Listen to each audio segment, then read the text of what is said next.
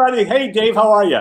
Great. How are you? Good. Well, welcome, everybody. My name is Avery Saltzman. And I'm David Eisner. And we're the co-artistic directors of the Harold Green Jewish Theater Company.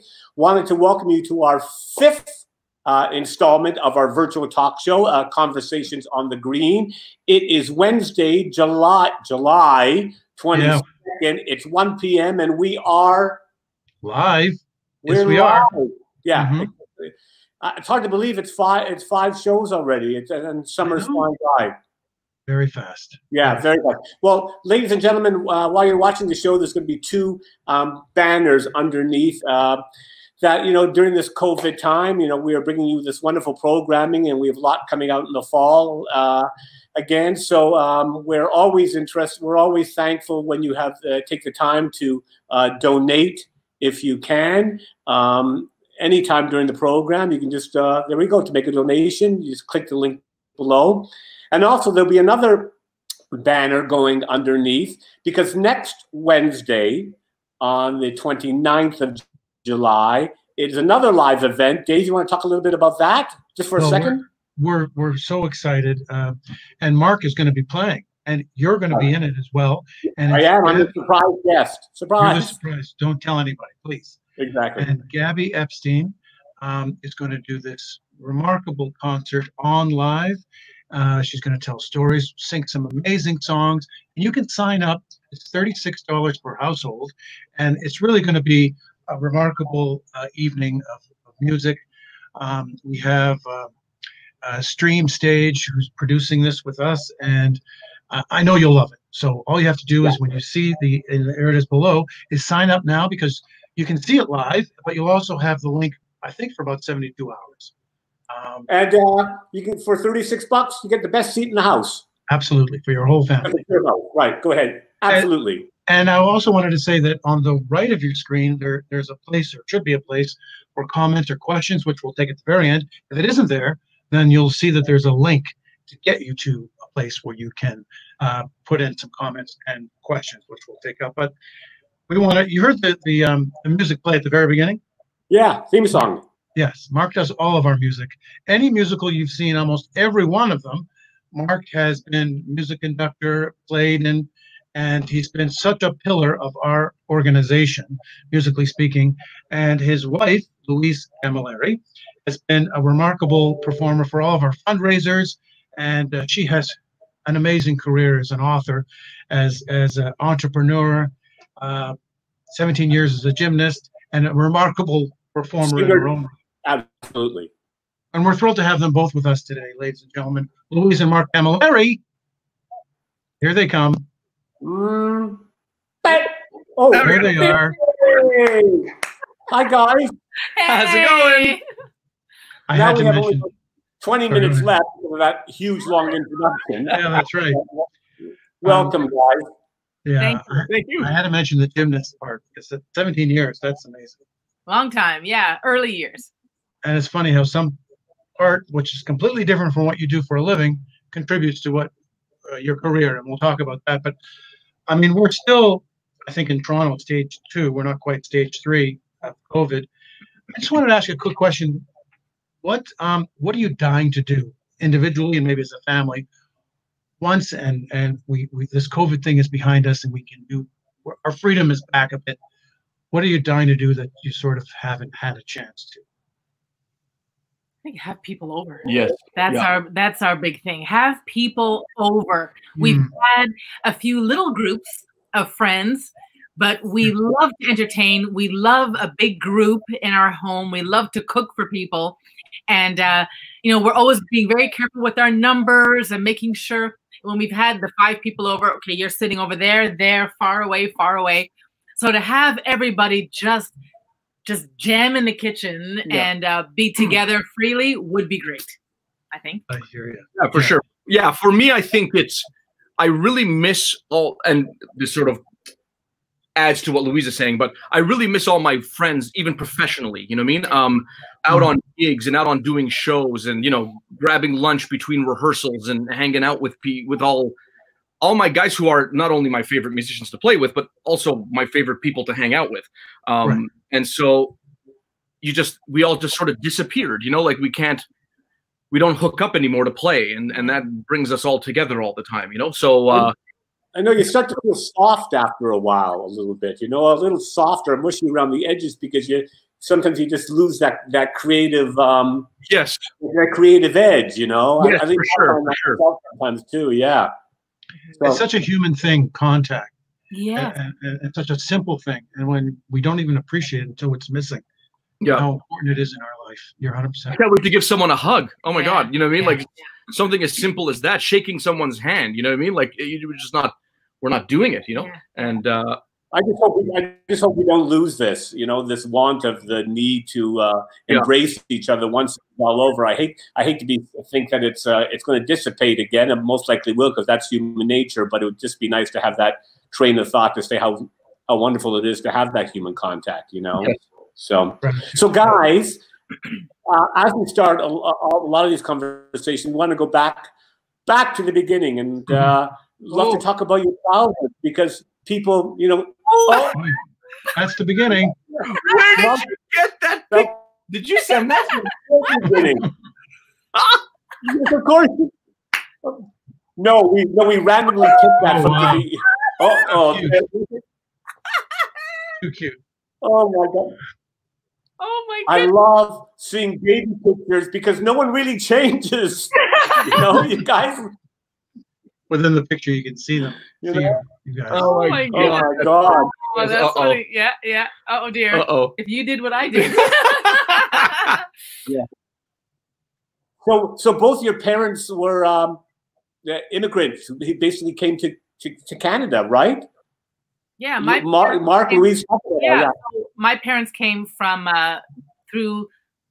St. Lucia to England, and then we came to Canada. My mother was nursing in England. My father was a musician and a soon-to-be music teacher in Canada, and that's when we came to Canada. So that's how we came through. Yeah, and for us, you were born here, Louise? No, I was born in England. Oh, very cool. Yeah, so my parents were in St. Lucia studying. They went to England, or living. They went to England to study. My mother nursing, my dad music, and then they married, had me, and then we came to Canada. Cool. Yeah. So Yeah. that's our story. And from my end, my parents are both from Malta. And my dad had come to Canada first and lived here for a couple years, I believe. And then they went back to Malta, got married to my mom, and then they both came here. And then they had me here. So I was born here. I speak Maltese. It's sort of, culturally, I was raised Maltese. But but I was born here. How do you say? Well, how do you say? I'm glad to be here in Maltese. Etniho Gost in Beshin Kunau and Parlamakem. So I'm having a great time here talking to the two of you. Wow. What language is it closest to? I would say the original language would be closest to Arabic, I would say. A lot, the modern language now is sort of Italian / English, I guess. But so a car is a carrozza. So that sounds very Italian then, you know what I mean? Right. But beautiful woman is marasabiha, you know what I mean? So then that sounds Arabic, you know what I mean? So it's a mishmash of everything. Being that Malta was in the middle of the Mediterranean, surrounded by everybody, it got influence from everywhere, So wow. Louise, do you speak any Maltese? Well, I took Maltese. What swear words do you know? Exactly, that's right. That's pretty much it. Or how do you know what your mother-in-law is saying about you? So I mean, well, I took Maltese classes for that. Oh, good for you! And wow. Our youngest, he speaks it because he hangs out with the grandparents and everything. And so we both went to Maltese class. And so I know some things. I know how to say some words, and I know how to say, certain things, certain words. Certain words we don't want to say. Yeah. And she knows just enough that we can't talk about her anymore. Oh, okay. Yeah, and like bouquet fiori is a basket of flowers. There you go. Nice. Okay. Lovely. I know certain things that you learn in class, in Maltese class, right. How to count and whatnot. So that's it. But I can't speak it. Right. He can speak it very well. He can speak to people. And Yeah. Mark, you have a huge family. How many cousins and aunts and uncles? I mean, I know because you went back to Malta a couple of years ago and had a reunion with how many people? Yes, yeah. So we went back to Malta 3 summers ago, if we count this summer. So that was Louise's first time going, and my first time going since I was 13. Wow. Or something. I think I was 13 or 15 the last time I went. Yeah, I think when we did the math, I have close to 80 cousins. Oh, wow. Yeah, 80 first cousins. Yeah, my mom is the oldest, second oldest of 9. And my dad, some of course died very early, but my dad is I believe he was ultimately the second youngest of 14. Yeah. Wow. So were you always both interested in your careers of singing and music, or what were the early inspirations? Oh yeah. Well, for me, I always was. Oh, really? Wow. There it is. Check it out. My first piano. Holy cow, in our old house. Yeah. There How it is. old are you there? Oh, How old would I be there? I don't know. I mean, I can't. Probably 5 or 6. Still single digits, yeah. Yeah, single digit because my feet aren't even touching the floor. Yeah. Oh, So, oh my God, that's funny. Blast. Oh, Where dear. did you find that? Anyway, yeah. So, yeah, I started piano when I was 4. My parents took me to piano lessons. I don't think I asked for it or anything. I think my parents just put me in music lessons. So, I had a good ear at the very beginning. My my teacher would play something, I'd play it back. She would sing something, I would sing it back. And so she said, it looks like he has promise. Why not do some lessons with him or whatever? I was always kind of a good, quiet kid. So, I practiced, I did my thing. I'm not sure how much it wasn't necessarily a passion or anything yet. I practiced. My dad would sit with me a lot and we'd practice for half an hour every day, doing that stuff. It wasn't till, and on that piano that you just saw. And then, I can't believe you found that picture. And then it wasn't until maybe grade 6, 7 school that I excelled pretty fast. So by grade 7 school, I was in my grade 8 piano already. So it came really naturally to me. I think, I hate using the word prodigy and all that weird stuff, but I certainly, if YouTube was around, I would have been one of those little kids playing the Mozart. You know what I mean? Like that was what I did. So, but it wasn't until grade 6, 7 when our school had a talent show. I wasn't particularly sporty. I wasn't particularly, I wasn't unpopular, but I wasn't a popular kid. I wasn't the tallest. I was, whatever. I was just an average dude. And, but when they had the talent show, it made me unique after that. And everyone knew me for that. And that's when it was like, wow, this is kind of cool. Now I have, there's that kid who's awesome at soccer. There's that kid who can skate. And there's me who can play piano, and that sort of became my thing. And then I took band class and I learned sax within minutes because I could. Oh my God. Really? Really? Wow. There he is. You said it. Oh my God. Anyway, there I am playing sax. So, oh God. amazing. So anyway, yeah. So it came really easy at that point, So yeah. So that's where it sort of became an interest for me and something that I enjoyed doing. And Louise? Yeah. Oh, no. Oh, I can't wait. No. Well, for me, I was a youngster in school, and apparently the teachers used to call my parents in and say, please put her into something because she's doing cartwheels in the halls and she's jumping around and dancing in the hallways. So they put me into gymnastics. So that was my first thing. And I loved it. I gravitated to it right away. And my best event was the floor exercise because I would do my routine and I would get applause. And I was like, hey, I love this sound. And then, dancing was the next thing I went into. But my parents always told me as a kid that I would watch people like Sammy Davis Jr. and I would watch Baryshnikov and all these old sitcoms and the shows and that people would be performing in. And I would just go insane for the dancing. I'd pick it up and I'd do it. So dance was really my first thing. Big event, but I never went to school for it. I went to school for gymnastics. That was my serious thing. And I think my parents thought I was going to be a gymnast or a coach or something at the end of the day because I was training, at Olympic level in gymnastics. And then I left that for performance. And then my first audition ever was for Canada's Wonderland. Oh. So that. And oh,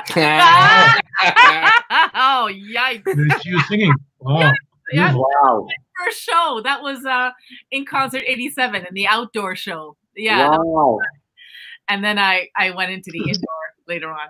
But I guess after a while, I mean, you have to be a triple threat. I mean, you're a singer, you're a dancer, you're an actor. I mean, I guess to survive in this country too, you have to do. I mean, so when you discovered you had this beautiful voice from dance, or did you? No, I think that was from actually my father. My father, being a musician, I grew up listening to him playing, you know, his trumpet and guitar, and I would always harmonize to his exercises. He'd be playing things, and then he'd yell at the top of his lungs, "Stop doing that!" in the house, because I'd be singing that little scales, whatever.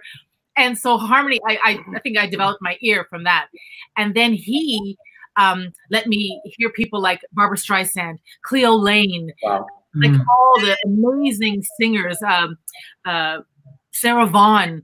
Like, I just would sing to these women all the time. Even Anne Murray, Karen Carpenter. I loved these voices, and that's where I would kind of practice.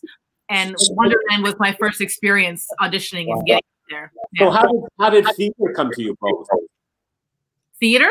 Yeah. Your love of musical theater, your love of being in this business.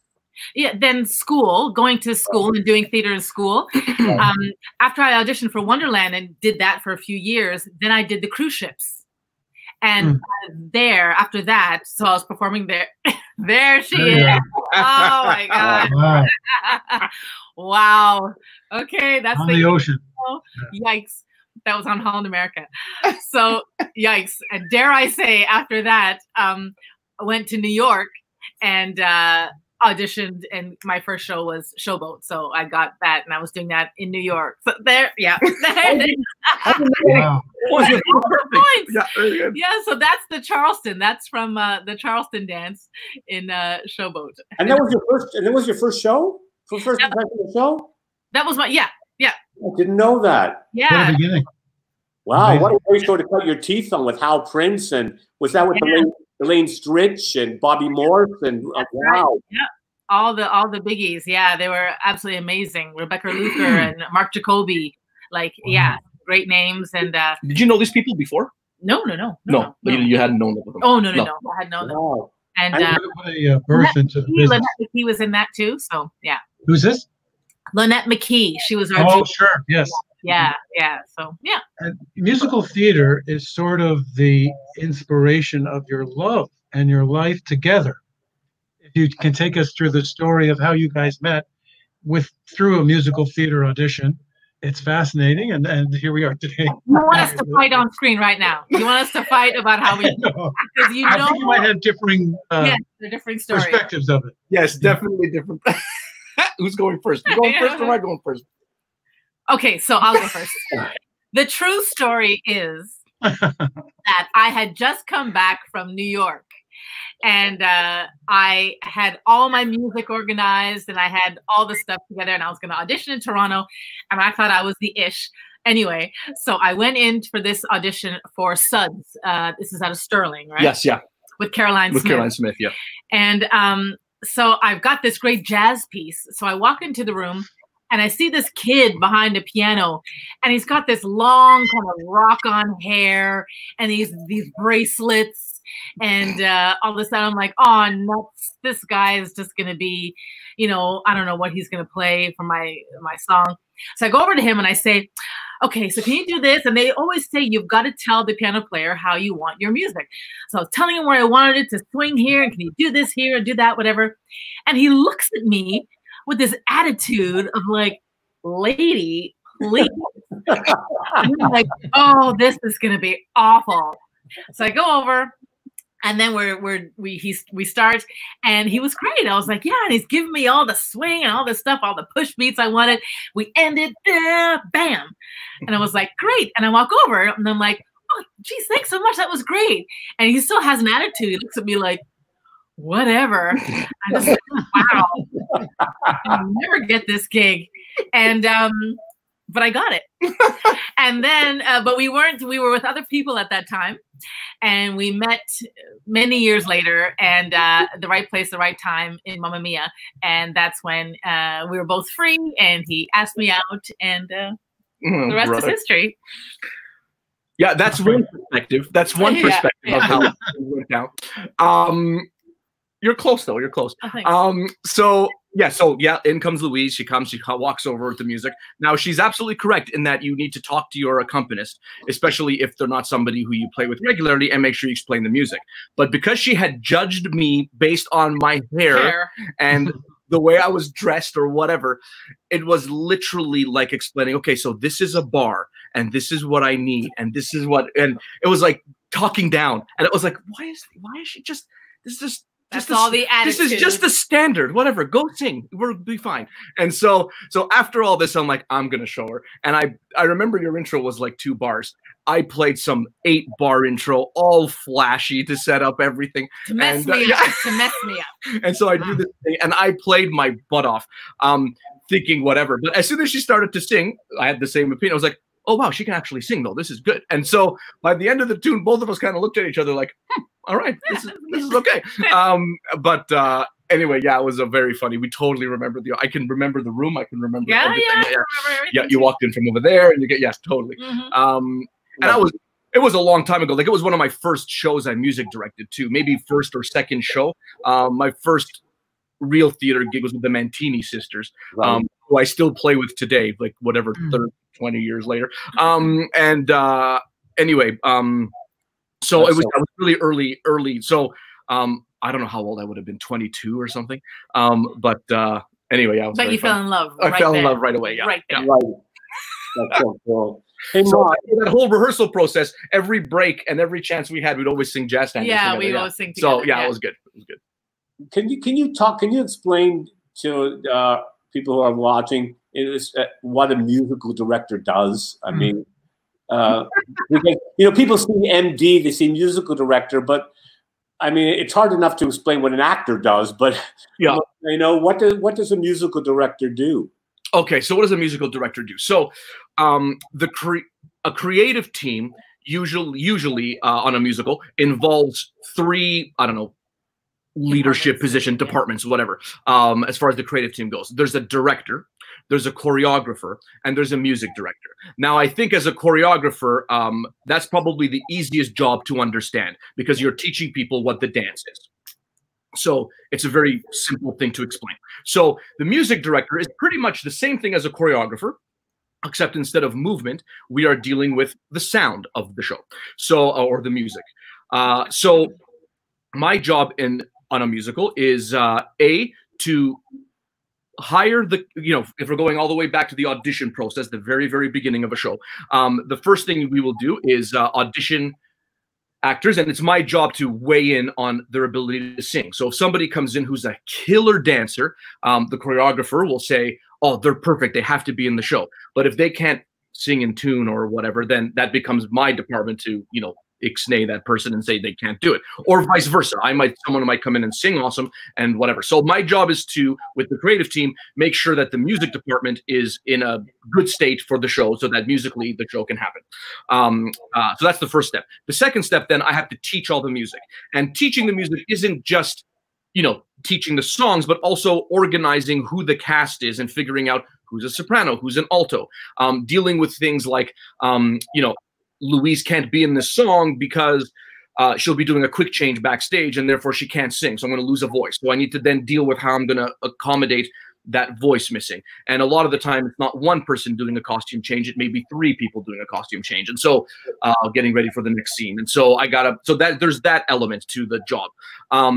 There is obviously knowing the score and playing rehearsal. So there's a big chunk of that where I'm not teaching, I'm just the accompanist in the room for the dancers to teach the music. So can we take that 4 bars or that 2 counts of 8 and play it? I'll play it slow while they learn it. I play it fast as we get to the right tempos, all that kind of stuff. It's also my responsibility to keep track of the music from an orchestration standpoint, because most choreographers, truthfully, don't, especially if it's a new show, don't know the music like as detailed as I would know it, just as much as I would know the choreography. So it's my job through the process to say, listen, the drummer does this here, so you might want to know because it might be fun to catch that little bit of, you know, instrumentation in your dance. Or there's you know, a big brass thing that happens or something, and then, you know, you may want to catch that with whatever. Yeah, exactly. Yeah. So it's my job to make sure I'm on top of all of that. Cool.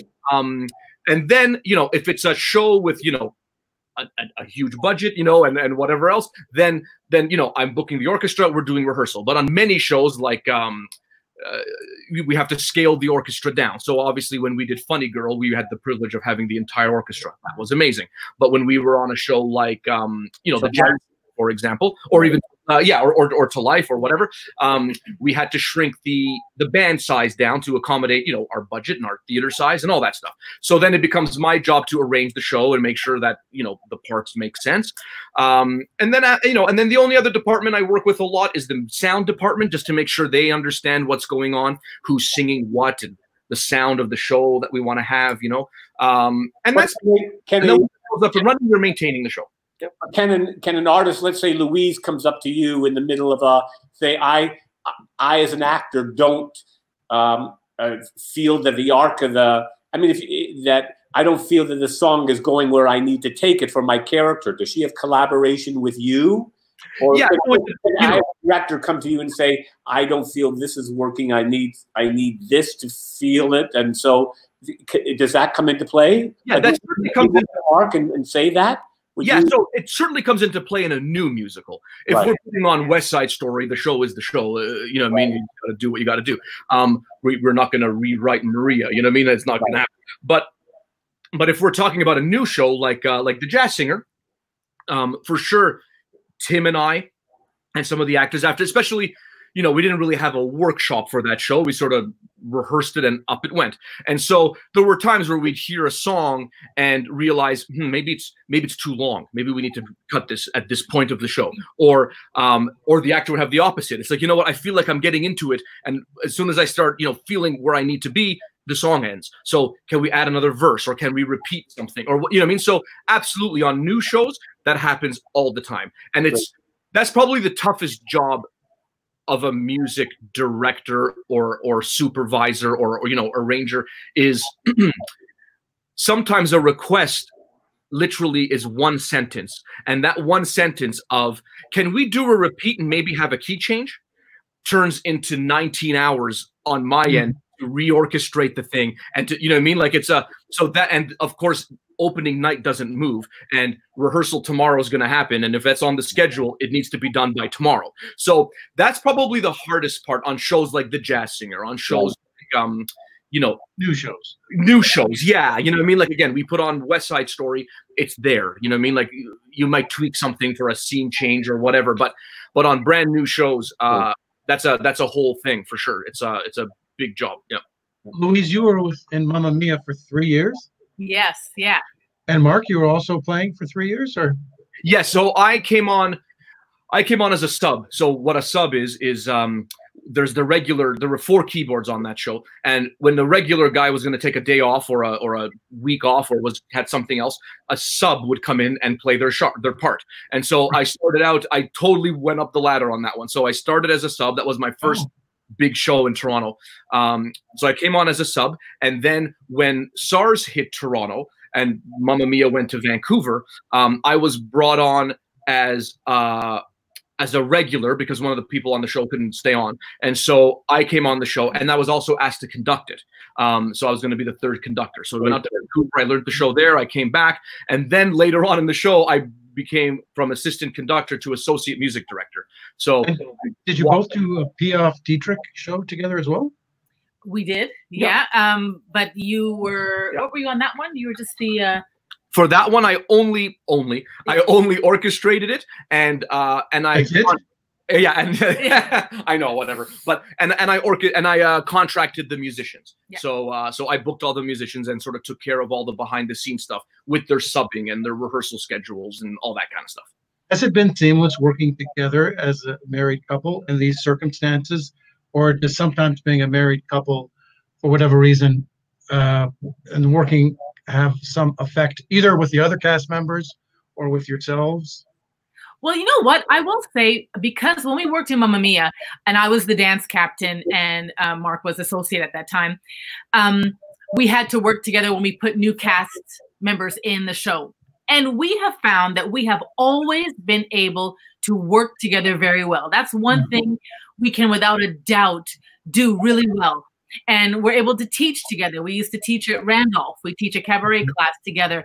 We really do work together very, very well. There hasn't been, you know, I mean, our life comes in when we joke and tease each other, and people love it and they laugh, whatever the kids used to laugh in class. But we've never had a problem working, because we're two separate departments. You know, we're not going to step on either person's toes or anything. And I truly, as the dance captain, have to listen to how the music goes. And Mark would then say, okay, give me a cue word for that move. So next time you go to it to teach the person, I'll know what it is. And he'd write down little cues. It was also because he was trying to impress me. He loved me and everything, you know. But but we would always like really want to, you know, help the other person. Like, we really work well together. I think work came first. Yeah, just you go more. We want to show with me. Yeah. We do our best when we're together, I think. Yeah. Oh, very cool. You know, with these interviews, you start talking. You want to bring up so many things. I'd like to skip ahead a little. I mean, I know you were both you were married before, right, Louise? Yes. Yeah. Mark, you were not, right? But so Louise, I know your son. You have two beautiful kids. I mean, Andrew and Adrian. We'll meet Adrian a little later. I think it's fantastic. But your son, Andrew, was born with a, well, if you could explain it, because it was the first of its kind in Canada or in the country or North America, that he had this rare disease, or? Yes. So he was born in liver failure because he had neonatal hemochromatosis, which just means an overload of iron in his liver. So, and we didn't know, my first husband and I, we didn't know. Andrew came out and he just was not well. And, you know, jaundice and all the signs for this disease. It took about 2 weeks to get him diagnosed finally at Sick Kids Hospital, which is the best hospital in the world. We're so lucky to have it. And took him in, and they said basically he needs a liver transplant because there was so much iron in his liver. The iron actually scarred his liver. Had there just been iron, they could have maybe taken it out, or had they known earlier, they could have, you know, had MRIs and everything and done something. But there was so much, it scarred his liver. That's why his whole body was not functioning. He wouldn't have made it. So when they said that to me, it was like saying, you have a child from Mars. It just kind of goes over your head, you know, and he was so tiny. They said, okay, here's what we can do. We can either wait for a cadaveric liver, which means another child to pass away and donate a liver. Or we have this new procedure called a living donor, and you can do this for your son. So I immediately was like, yes, I'll do it. And I got worked up. They had to work me up first to make sure we were a match. We luckily were a match. And they said, okay, we just have you as a secondary thing. We're going to look for a cadaveric liver first. But because Andrew was brand new, a little baby, usually if, you know, little babies pass away, parents aren't too eager to, you know, donate parts as such. It's not like adults, which is a different thing. We sign our donor cards, you know, on our license and whatnot.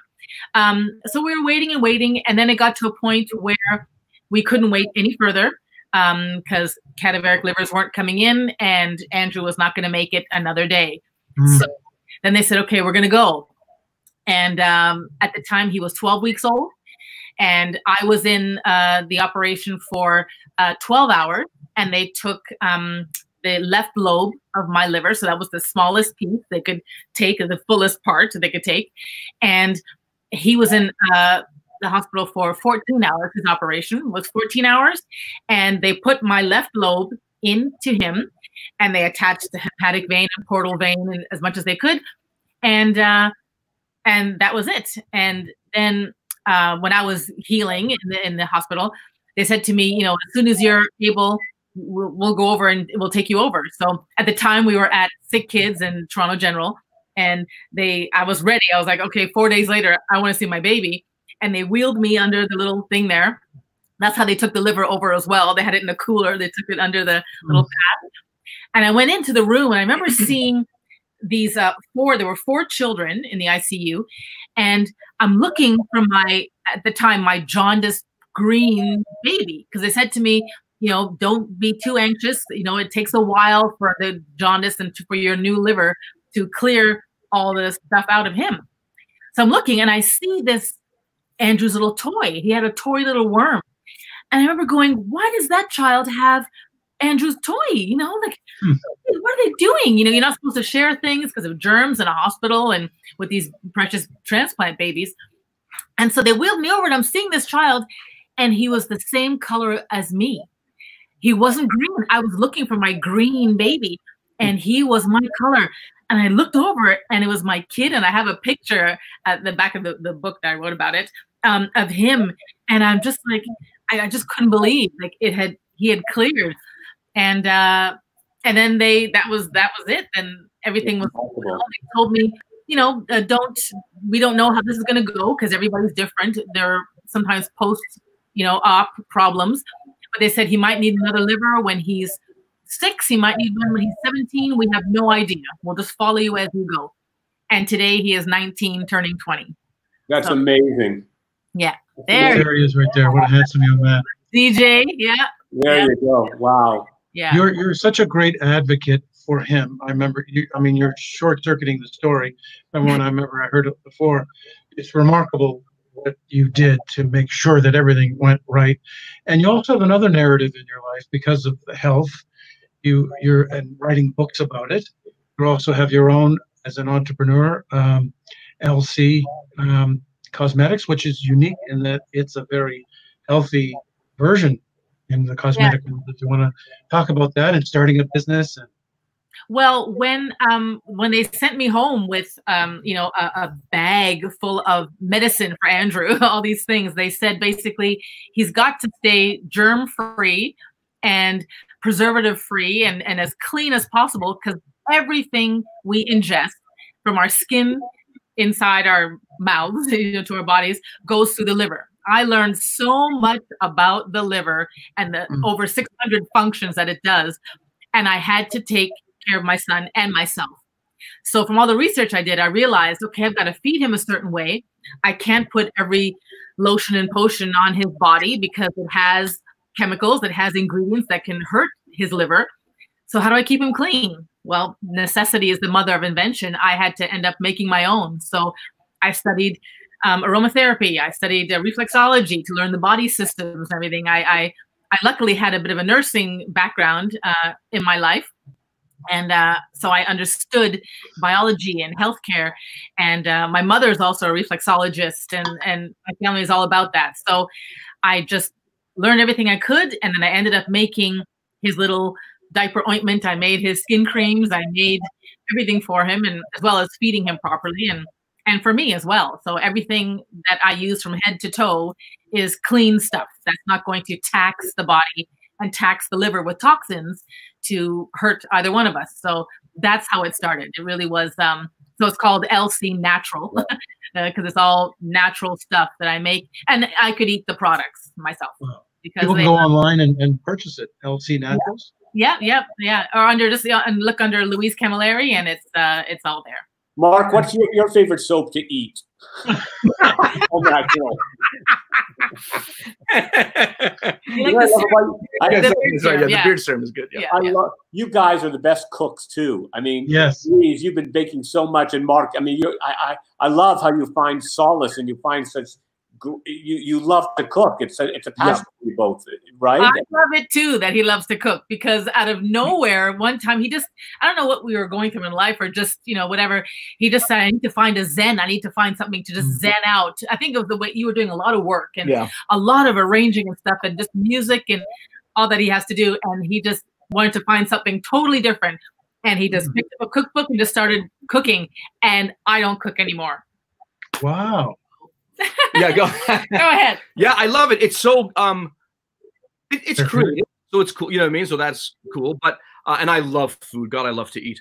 And And yeah, so I don't know. I just started you like the food and I liked cooking it. And so sort of Italian style, I mean, sort of, I get risotto on demand. I get steaks. I get pastas. I've asked, he makes hummus now, guac. He makes like anything. If I just feel like this. He's like, okay, hold on.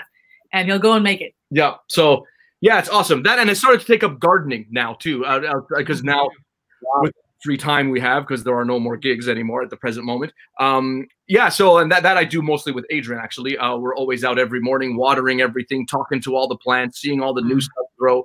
And it's amazing how much it changes every day when you go out there. It's like, look, a new flower or whatever. So we've been enjoying that too.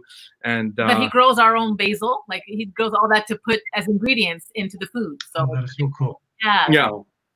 Do you make Maltese dishes? What are some Maltese dishes that we might not have heard of that are wonderful? Yeah, so Maltese dishes. So Malta's really big into pastries and desserts. That's a huge thing there. The meals themselves are the meals themselves, whatever. There's a couple of things here and there, but they love rabbit stew. That's a big one. And pastas and stuff. But desserts are really awesome. And the fast food of Malta, I guess, would be something called pastizzi, which are flaky pastry stuffed with ricotta or stuffed with Bring it on. Bring it on. They are so good. My mom makes them. They're a lot of. I haven't made those yet. They're a lot of work. It's a whole commitment. It's a lot of work. Yeah. And then you end up with like 700 of them when you're finished. So it's a whole other thing. But and they're buttery and they're like kind of a spanakopita-ish from that, or flaky like a croissant, like that croissant, the flakes of a croissant. Yes, nice. A mishmash of all that stuff. Yeah. They're amazing. Every time I make them when people are over, they're gone. Yeah. And we live in a sort of Maltese area here, so there's a couple of bakeries that have them frozen if you're you need to pick up a dozen fast because you're having people over. But yeah, so yeah, that's for sure the biggest thing. Yeah. Hey, listen, just before we bring your son on, I just wanted to ask, you've worked with so many famous people, Mark. You both have. And with through the concert series, and if you can want to name just a few and your impression of them. Oh man, sure. Okay, so Andrea Bocelli. I was privileged to work with him. That was I'll be really fast. That was a really funny gig because he was supposed to play piano on the show. And so there was a song that I didn't have to play. So then they told me later on, can you play the song and just fill around what he's doing so that, it sounds a little fuller? And I'm like, okay, sure. So he was never at rehearsal, of course. So we do it. The day of the show comes and they set up the piano that he's facing the audience so his hands aren't seen. And right before, like seconds before the song, a cameraman, this was at the ACC or the ACC, Scotiabank, whatever. Yeah, it was the ACC. So we're in the audience and we're watching. I'm with Mark's parents and we're watching Mark. He's way down there. We're seeing Andrea Bocelli, and they bring out the piano, and he's playing, and we're like, "Wow, he's playing piano!" And then all of a sudden, the camera pans behind Mark, and Mark's just and all you see is this: the camera guy was broadcasting. Andrea didn't play; his hands hovered above the keys, like he never touched them. Oh my God! And they filmed my hands to be as if they were his, except of course I'm wearing jewelry and watches and rings and everything. It was the fun, and the camera guy was right there. Oh, wow, that's funny. Anyway, so that's my Andrea Bocelli story. Sting recently I worked with for about 8 weeks with what's it called? He was an awesome on the last ship, yeah. Awesome guy, like just one of the guys. Like, he came in, and everything stopped. We shook his hand, at rehearsal. And then he just became one of the guys. And we were making fun of each other. A backstage story. I hadn't seen him for a couple of days after we did the first rehearsal, and then 2 days went by, I didn't see him, and then I walked down the hallway, and he sees me, and he's like, "Hey, good to see you again," he says to me. And he goes, "I'm sorry, I've met so many people." He goes, "What's your name again?" he says to me. And I'm like, "Oh, it's Mark." I said, "No problem." I said, "And I'm glad you broke the ice, because what's your name?" And he turned to me and says, "Lionel Richie." That's the name that he picked. So for 8 weeks, it would be, "Hi, Mark. Hi, Lionel." Like, oh yeah, so he was a really cool guy. Marvin Hamlish, he used to call me Mr. Toronto. Yeah. Every time he came, there was a span there of about maybe 5-6 years. Every time he came to Toronto, I would be on the gig somehow, and so we became friends. I would go to New York, and I would call him up, and he'd take me to his favorite bagel place. Wow. And we'd have a bagel together. Oh, awesome. Who else? With the Canadian Tenors, I was brought down to Chicago, and I was on the Oprah show playing with them. Wow. And Dion was the special guest. So I got to rehearse with her without the tenors knowing it was a surprise. She's super hyper, but she's, oh my God, she sounds exactly like her recordings, and she's right there. It's like, I don't know how you have reverb and all this, it's amazing. So yeah, I've been really lucky to work with some great guys. Can you talk about, before we bring on your son, I just want to just touch base with your relationship to Temple Sinai, your relationship to being a Jewish community, because you both, Mark, you play high holidays and services, and and Louise, you've done so much for Temple Sinai, and, and I'd love to know your relationship to, or your feelings toward the culture and Judaism, and what's attracted you to be with them, and their attraction to you as performers, or what you give to that community. Can you talk for a couple of minutes about that? Yeah, I wanted to convert. I really did, because I love the study. For me, it's the study. I love the study, the discussion, the search. I've always loved that, and I love talking to rabbis about that. So that's what it is for me. I've had Shabbos dinner here at the house. I have the candles. I've made challah bread myself. All that. So yeah, I would totally do it tomorrow. There you have it. There I said it. Yeah, it's been really cool to discover the sense of community that exists at Temple Sinai that I've never seen anywhere, like anywhere else in that kind of setting. The amount of programs that happen that are going on all the time. That's really awesome to see, and how many people go after service, and have bagel and just socialize. Like it's really cool. It's been amazing how welcoming everyone there has been. Like I have so many friends there who, after we finish service, come and we talk, and we, like that's been awesome. And also the importance of music in the service was really interesting. I've gotten used to it, I guess, now with everything, but that was really interesting. Like I remember when I did my first service, my first bar mitzvah service, we had a rehearsal because I had never seen the music before, and it was in a little rough shape because everyone, adding music and taking stuff out, and everyone taking their own notes. So we had a rehearsal, and I got handed a binder that was about an inch thick, and I said, okay, so which songs are we doing? And they're like, no, that is the service. It was I was like, you guys do this much music? Like, being Catholic, the opening, the closing, the communion, there's like 4 songs you play and a couple little things, but this was, and they're epic pieces. It's also amazing. I can go on forever, but it's also amazing how alive the music is, like, as far as songs are still being composed. Songs are, like, and how important it is that, like, Cantor Charles is composing for the high holidays, or composing songs for whatever, and it's really awesome that it's fresh, and it's, you're not singing the same song every, it's a living, breathing thing. It really is. And I sort of always knew that to a certain degree, but being there now as often as I am. Well, when you play our shows too, or our fundraisers too, you might feel that sense of community also. Yes. Yeah. So yes, it's an honor to be an honorary Jew. Yes. There you go. Well, listen, one of my favorite people is your son, Adrian. Look, oh my God, gorgeous picture. He looks a little nervous there. Yeah, Oh my God, there's a little. Yes.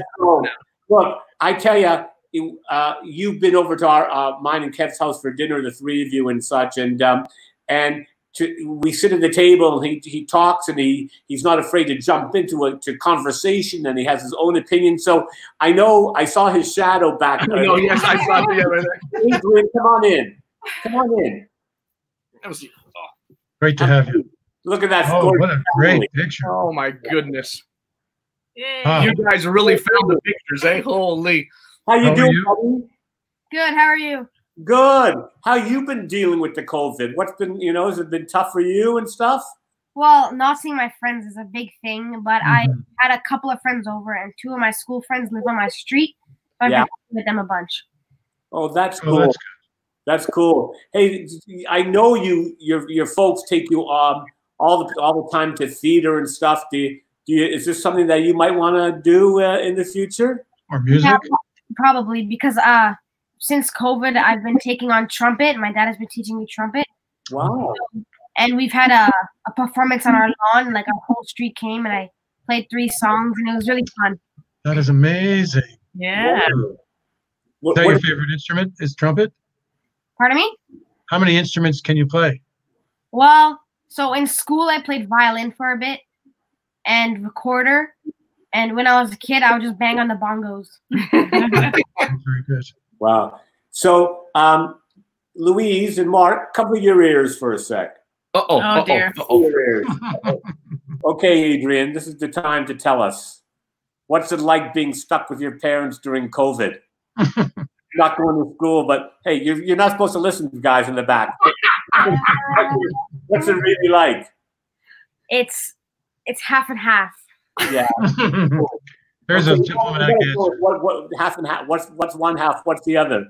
There's lots of good things, but then also being stuck with them for this long it's a very interesting experience. Yeah. Yes. Okay, guys, you can plug your ears and stuff. It is unique for everybody, and I guess hopefully it'll be come and go. But in our lifetime, this is quite an amazing experience for us. Yeah. Yeah. How many of these driveway concerts have you done? Just one. Right. Yeah. But Oh, something, cool. if I can mention, really interesting that Adrian's been doing with his buddies. Because of the whole thing not being able to see friends in the beginning, there was a new boy who moved across the street from us. So Adrian would write a letter and put it in his mailbox. And the new kid would, introduce himself, and he would send the letter back. And Adrian sent letters to his friends, and they would play like, this kind of, walking back and forth and taking a few days to actually write letters, not just text each other, but write and That's amazing. Wow. kind of, get back to talking. Now they can kind of be together and they go scootering and stuff. But at first, when you couldn't go near anybody, they'd just be dropping letters to each other. So that was a nice thing. That's very I love the fro. Matt's backstage. Matt, can you come say hi? Our general manager, Matt Birnbaum. There he is. There he is. Hey. Hello, everybody. Do you have a picture of Mark's fro? Oh, do I ever? Oh, no. Yeah.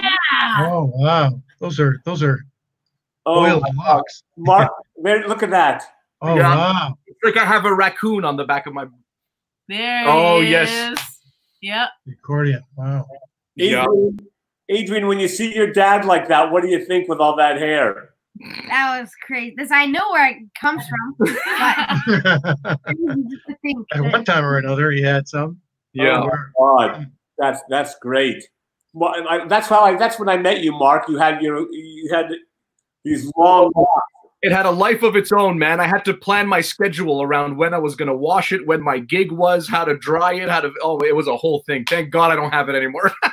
Did you Hey, just when did you and Mark fall meet? out one night, or did you cut it off? And Yeah, so I started realizing I was starting to thin, and I was like, no, I'm not going to be that guy who's got, whatever. So I literally cut it short, like maybe an inch or something, whatever, and donated it to sick kids. Oh, And sick kids made a bunch of wigs for children who were going through chemo and were going through all sorts of stuff. And I remember bringing in a paper bag, which was very weird. But anyway, I showed up with a paper bag with in a ponytail that got cut off. And I went to them and said, I have hair to donate. Okay, sure, let's see what you have. And I remember when I pulled it out of the bag, the woman screamed. I think an animal came out of the bag. was the funniest thing. She goes, "Oh my god!" That's funny. Yeah. Oh, that's great. Well, listen, Adrian, thanks for joining us. You know, and hopefully we'll see you soon. Okay. Awesome. Okay. You know. Take care. Bye. I just wanted to ask quickly, Abe, when did you and Mark meet, and Louise? Sorry. What show did you and Avery work on when you first met? Oh, we did a show. I think it was Broadway Villains. I think so. That David Rogers put together. Exactly. Yeah. So David Rogers, another awesome performer, would do these little put these shows together. They weren't really cabarets, but they were shows anyway. And it was this thing around Halloween. I can't even remember. It was like in the Ottawa area or something. We did it, right? I don't remember. But all I remember, Louise, is I went to him with my music and he gave me attitude. You so see? you know, right away. So I said, "This is it." You know. Hey, listen, guys. Before we actually have one question. We have one question. Oh, sorry. Yeah, we have one question from our audience. Oh, okay. That's going to put it up. Ilana Lazard, do guys have to be bald or balding to get into HEJTC? Well, Ilana, for your information, we have full afros. We shave this every day. Yes, exactly. That's right. Yeah. We have to keep a certain look. I know. We look like brothers. I love it. I know. You guys have been extraordinary to our theater company. You know, I love it when colleagues turn into friends, and we've broken bread together and have had dinners together, and that's the bonus. You know, that's the bonus of knowing you both. There, look at that beautiful picture. La familia. That's familia. Yeah. Oh, geez. Wow, look that's at a long that. time. Hair. Look at that hair. That's your ponytail. Oh, Wow, what a great picture. That's our concerts. Yeah. Yeah. Oh, gee, yes. really? That's what you said? Yeah. Oh my God. God. That's our The wedding. funny thing is, every one of these. Oh my! Yes. Really? That's what. There's some ads for cologne. Oh my God, you're gorgeous, Louise. Oh my God, beautiful pictures. That's Oh, great. thanks. We got married on a cruise ship. That was our I wedding. can see. Wow. Yeah. Just gorgeous. Man. Yeah, thanks. And it's funny because it was just our anniversary a couple days ago. Oh, happy anniversary. Yes. And my birthday's coming up. Oh. And Mark is going to be doing Gabby's show. Oh, on your birthday. Yay! Oh. But So- it's all good. It's going to be a great show. Yeah. It's going to be awesome. That's right. As the Chiron says, July 29, 2020, you can go to our website, HEGtheater.com, to buy your ticket for $36. It's going to be a great evening, and it's also live. Yes. So it's going to be neat. Yes, that's amazing. Before we say goodbye, we have a questionnaire to ask you, but I just wanted to also say, I know people say when they work with you, Mark, and Louise, this is the same thing, that you musically cover them and hug them so that they feel so confident and comfortable. When this is what I've heard singers say this. And you're both such kind, authentic, wonderful people with tremendous talent. So, as Avery said, we're both so grateful for our relationship professionally, but personally as well. Thank you. Oh, Yeah, well, we thanks. feel the same way being part of the family. It's awesome. It's family. Yeah. It really is Thank family. you. Yeah. Before we go, always we have the Harold Green. Oh, There you go. There's a new look. That's Forum, right? That's Forum, yes. Yeah. Oh, man. Wow. that was date No. night. Wasn't that date night for you guys? And then I'm going to dress up as. Yeah, exactly. Oh my God, that's a great picture. So we finish each interview with the Harold Green lightning round. Okay, you have to answer one word or 2-word answers. Okay, first question. Louise, you go first, and then Mark. Okay. What do you put on your latkes? Applesauce or sour cream? Sour cream. Sour cream. On your bagel and cream cheese, Lux or nothing? Lox. Lox. Favorite Jewish comedian? Oh, Sammy Khan. Ooh. Ooh, very good. Oh, man. You got to be a Jew to know that. I don't. Oh, God. I'm the worst with names. Pass. Pass. A favorite actor? Favorite actor? Jewish actor or straight? No, regular actor. Any actor. Who do you love? One of them. Actor. Jude Law. Who's the guy from? I'm the worst with names. Who's the guy from? One of your boyfriends? Yes. How many? There's so many you have. Samuel Jackson. Yes, that's right. Samuel L. Jackson. Favorite film? Oh, I have many. Sound of Music. Sound of Music. Yeah. All the Star Wars conglomerate. Wow. I want to talk about Lego, everything. You have Pineapple on pizza, yes or no? No. Do any of you have a tattoo? No. No. Oh. If you had one word for the future of humanity, what would that word be? Love. Yes, I was going to say kindness. Love. Yes. Love and kindness. Yeah. Well, guys, once again, Matt, if you want to come say hi again, thanks to Matt, our GM and backstage guy. There you go. Woo! Hey guys, thanks. This is our family. Mark, Louise, Yay. thank you so much for a great hour. It was fantastic, and we love you, and thanks again. Yay. Can't wait to work Thank you, with guys. you. Thank you so much. Awesome. Yeah. Good. This is awesome. Good. Great. Take care. Bye, guys. Bye. Bye.